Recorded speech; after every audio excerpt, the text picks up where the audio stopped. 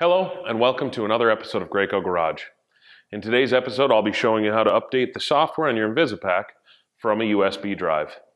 It is important when doing this software update that we have a token available, since the software update process writes the software from the USB file to the token, and then from the token to the system.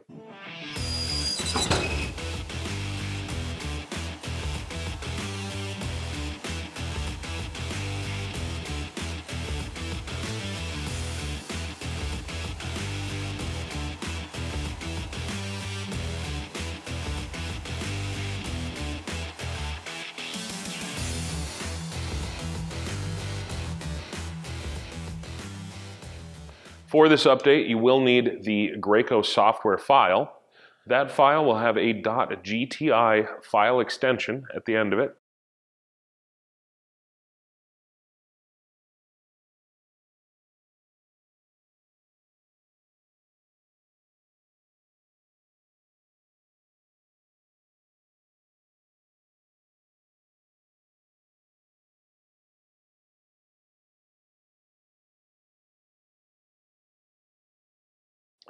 Now once we have the USB drive, the token, and the correct software, we first want to disconnect the power, turning off that main screen. Then we remove the advanced display module from its bracket, set it down in a safe location. Next we're going to need to remove the token access cover using a 2.5mm Allen wrench.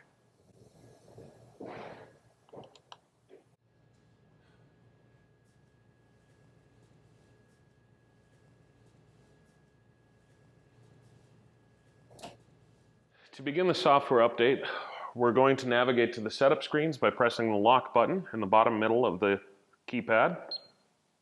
Then we're going to navigate to the Advanced Chapter, page 4. Here on the screen we can see that there's a red X. That red X is indicating that not all of the software versions on the different components are the same revision. To update that software, we're going to press the button in the bottom left-hand corner. We're then going to disable the USB download by pressing the button on the left-hand side, so that when we put the USB into the ADM, it doesn't automatically start a software download. Then we're going to insert our USB drive in the bottom of the ADM. That's going to look for the software file on the USB drive. Now it's showing us that it found software and is waiting for the token to be installed in the ADM. So I'm going to take my token, plug that into the token slot. Now I can see my software revision here. We've got the current software file with a .gti file extension. That is the only software on this USB drive. Now to initiate that transfer, press the button in the bottom right-hand corner, and we start the file transfer. This file transfer may take several minutes. Please be patient.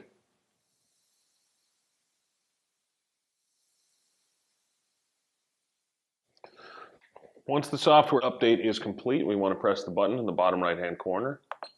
This will restart the machine. We wrote software from the USB drive to the token.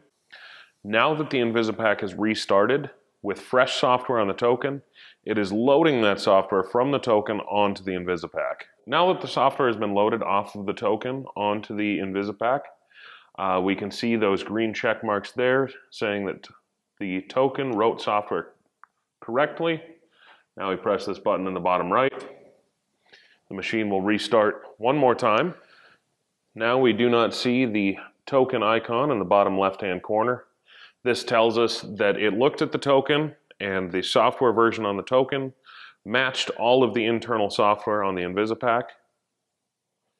And so it's booting like normal.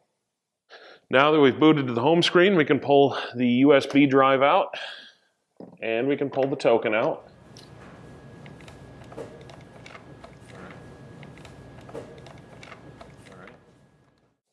And then we can navigate back to the Advanced Chapter, screen 4, and we can see that the software part number and version numbers all match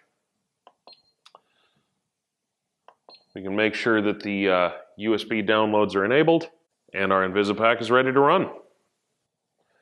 All right, guys, great job today. We've got the new software installed on the InvisiPac system. So with that, we'll see you next time on another episode of Graco Garage.